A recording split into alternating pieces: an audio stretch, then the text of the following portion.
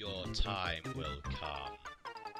Hey everybody, welcome back to LEGO Racers with me, TomTom94, and today I promise we're going to get into time races. Time races are essentially the time trial mode of LEGO Racers. You have to get... Well, let's jump in and show you. That is Veronica Voltage. There is a Veronica Voltage ghost for each of the time race tracks. And you have to beat her best time overall.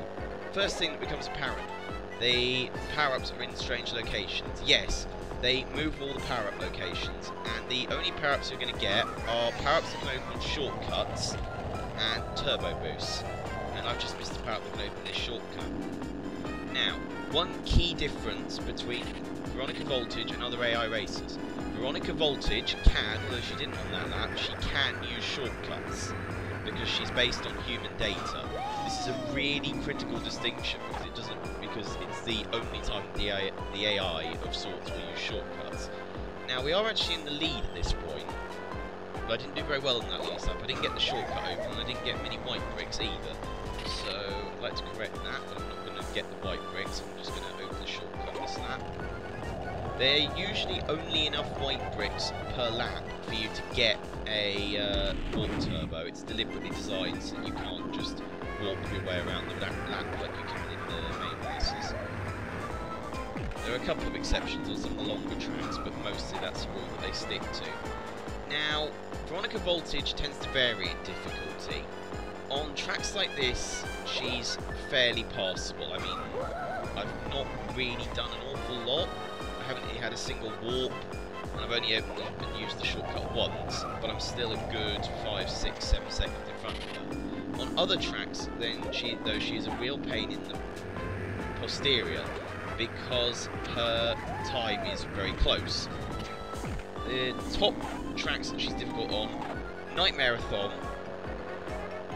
and Pirate Skull Pass. Those are the top ones. And for some reason Ice Planet Pathway is really hard as well. But anyway, we have beaten Veronica Voltage. We have the ability to race again if we fancy beating our best time. You'll see, best lap time and best total time. And it will say time trial 1. Now, time races only apply to the first 3 circuits. I could have sworn there used to be one for Rocket Racer Run as well, but apparently there isn't and my memory is faulty. If you beat Veronica Voltage on all 12 time trials, then you unlock her car set. There is a bonus car set for Veronica Voltage. So, I'm going to now do that, and I'm going to speed it up and probably put some music over it, or maybe post-commentate. I apologise for doing that, but you don't really want to sit here and watch me just do time trials for half an hour, because it will get boring. So that's what I'm going to do, and next time, I promise we will finally take down Indiana Jones on the title screen. So anyway, cue the music. Hey guys, so I just want to add a couple more tips to what I've already said about time trials, time races. The big tip I want to point out is one that's not quite immediately apparent. Veronica Voltage has an advantage. She doesn't slow down when she goes off-road. Now, this only matters on a handful of tracks, but the handful of tracks it does matter on, it makes life a hell of a lot harder for you in them. The main one you'll notice it on is Pirate Skull Pass, where the off-road bits sort of fringe on the track and you have to go over them at times. But you may also notice it on Desert Adventure Dragway, where she can literally just drive over the sand. And while it's not quite the same thing, she also does it on an Ice Planet Pathway, because the player is nowhere near as able to get traction as Veronica Voltage is. I'd like to point out this is my 4th time recording this narration, because I recorded it twice and then I had recorded it a 3rd time, and the codec was so bad it was completely unlistenable.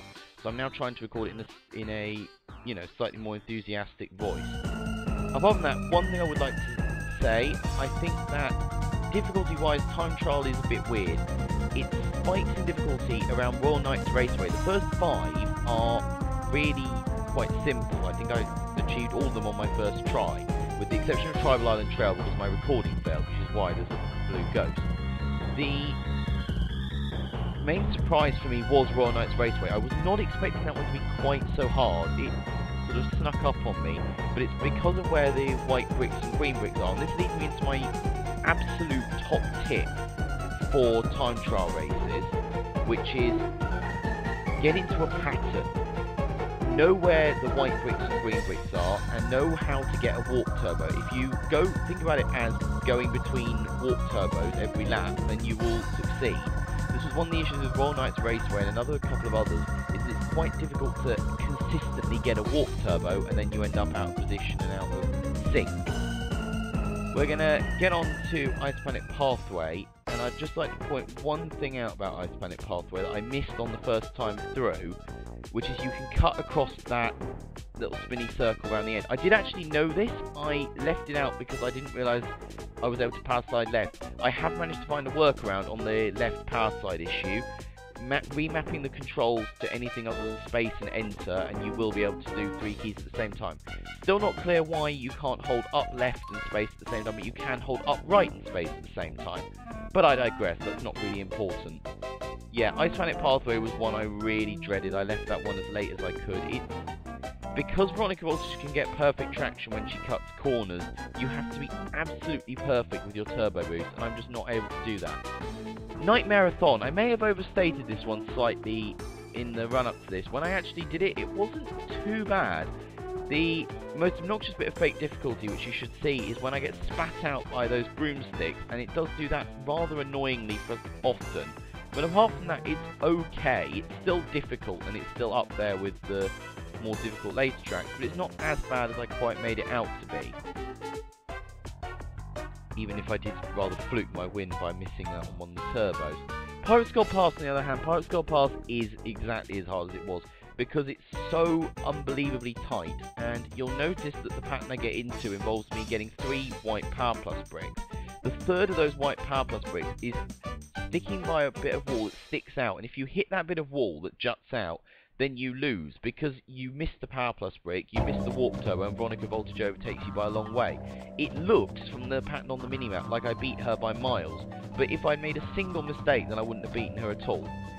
Adventure Temple Trail, interestingly enough, TV Treps lists this as the hardest one, or it says, go on, we'll wait for you to beat Veronica Voltage on Adventure Temple Trail. I don't find it that bad, for the simple reason that it's very easy to get into a pattern on. That's not to say I didn't take quite a few attempts, because it's very difficult to nail that pattern consistently, but because of how easy it is to get into that pattern, I don't find it terrible. Also, Veronica Voltage makes a mistake consistently, which is when she gets spat out by the Warp Turbo, she crashes into the barrier, as I did there. This makes it a little bit easier. Apart from that, I think that was time trial mode, really. It's probably the hardest mode in the game, to be honest, unless you were to only race Rocket Racer. It's really quite challenging at times. On certain tracks, you have to really get it nailed spot on. So, consider that an extra challenge. And, yeah, enjoy the last little bit of music, and I'll see you in a bit.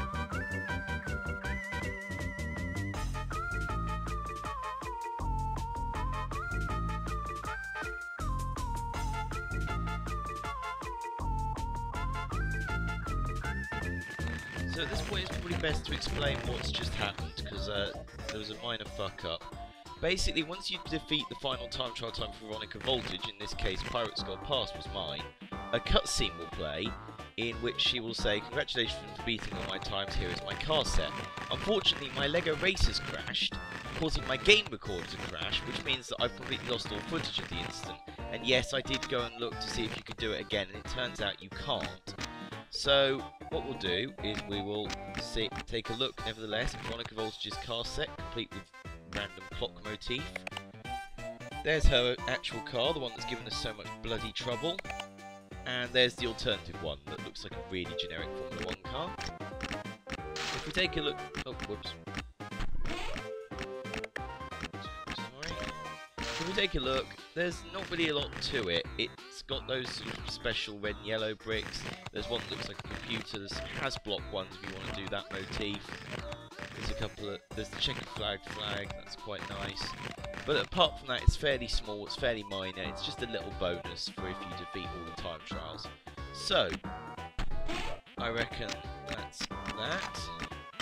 And having now spent quite some time, it's now 5:25 in the morning here in the UK, doing all those time trials, I am quite content to put this to bed, and next time that guy in the bottom right corner is finally going to meet his match. I will see you then.